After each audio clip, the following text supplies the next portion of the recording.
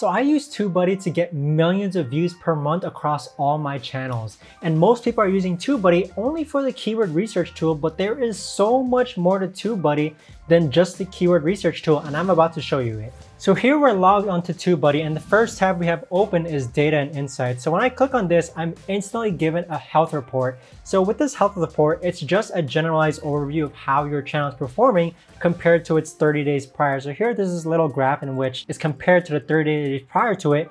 And it also shows you some relatable terms that people are finding your channel for. This is a good way to get future video topic ideas. But overall, a very generalized health report. The next tab I use a lot is the Retention Analyzer.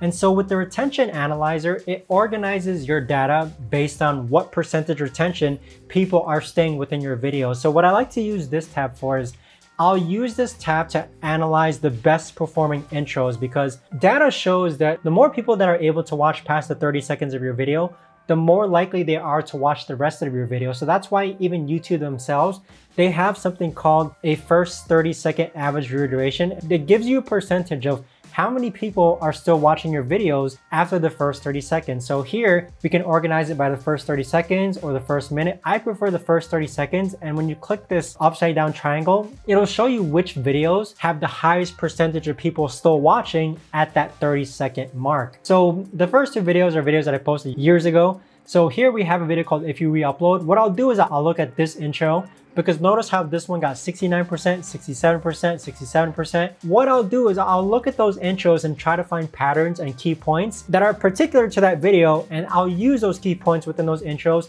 in future videos as well. The usage stats, not very useful. It just shows you what you've been using Tubebuddy for. But next, let's go to the Launchpad. The Launchpad is just a quick checklist of best practices when it comes to YouTube.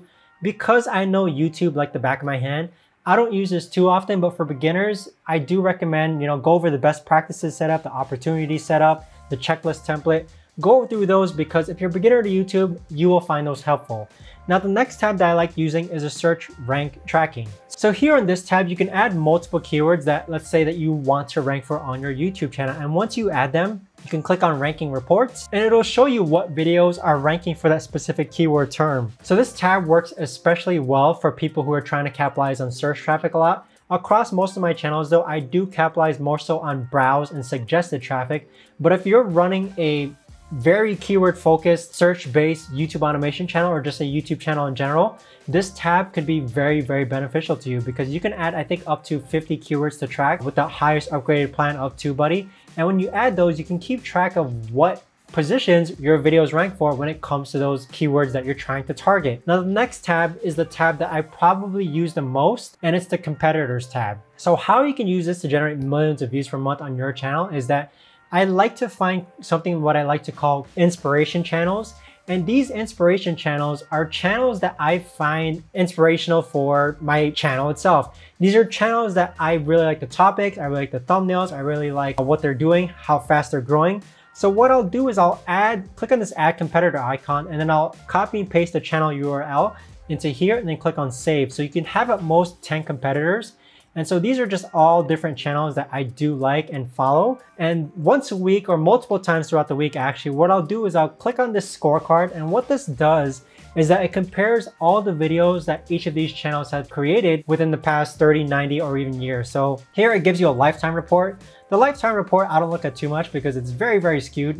But it does give you a generalized sense of how well YouTubers are performing against each other. Here we have the last 30 days, which is a lot more beneficial to me. So we can see how many views they've gotten, how many subscribers they've gotten, how often they're actually uploading. So this is a key metric that I think you should be looking at, because what I've found is that a lot of people, personal brand influencers especially, they don't upload all too often. So here we have Ali Abdal uploading 5 videos a month, Aurelius Tijan uploading 1 video a week, Black Hustlers Club not even uploading anymore, DreamCloud uploading 5 videos a month. So it's not about the frequency, but it's more so about the quality of the videos that are being put out based on this data, as you can see here. Now we have a views per day chart, we have a subscribers per day chart, and an uploads per day chart.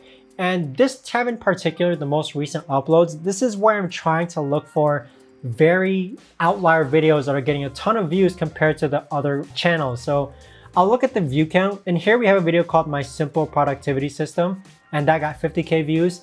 maybe I want to make a video related to this topic of a keyword, being productive. Here we have a video that got 120,000 views. Maybe I want to make a video topic on procrastinators and mistakes to make and how to avoid them. So I do spend a lot of time looking at the most recent uploads of my competitors, because the way I see it is that if your quote unquote competitor posts a video that doesn't work and you had that similar idea to post a similar video, then perhaps maybe you shouldn't post that video because it didn't work for them. So that's the way I think about when looking at this most recent tab of other videos that my competitors have posted. And it's a good insight in comparison of what videos have worked for them and what videos can possibly work for you as well. So that's the competitors tab on Tubebuddy. It's a very, very useful tab. Like I said, I do use it the most, but let's move on. Brand alerts. So brand alerts is something, if you're very, very popular on YouTube, you can click on this brand alert and click on manage. And whenever someone uses your search phrase that contains your brand alert, so the search phrase you can type in here, let's pretend that you want to create a brand alert for the word Disney. Every time a video uses the word Disney, you're going to be alerted for it. So moving on to the A/B test, which is probably the most beneficial tool when it comes to using Tubebuddy. These A/B tests are something that every YouTuber should be doing. So what you can do here is that it basically gives your videos a second chance at life. That's the way I see it. So what you do is that you click A/B test and you can either set a thumbnail split test or a metadata split test. So let's pretend I want to split test this video here. You can create a thumbnail CTR test or a metadata test. I normally only change out the thumbnail, and once you change out the thumbnail, what Tubebuddy does, let's pretend we select thumbnail. I usually run the test until it's proven to be statistically significant, or you can set a number of days. I prefer the statistical significant, even though it may take some time. But with statistical significance reached, that point makes it so that Tubebuddy has deemed that one version of your test has a 95% chance or better of outperforming the other split test. So let's select this one, then click on continue, and then I'll upload a second thumbnail here.